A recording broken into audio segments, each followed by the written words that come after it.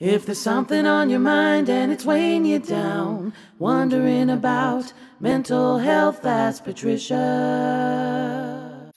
Grandma, how do I show love to my grandparents? What have you already tried?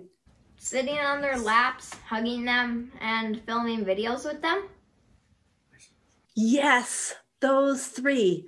Hugging and getting on laps when you're small enough to do that. And doing video, that is whatever the hobby is of grandma and grandpa or the adults who care about you and you care about them. But here's another little suggestion.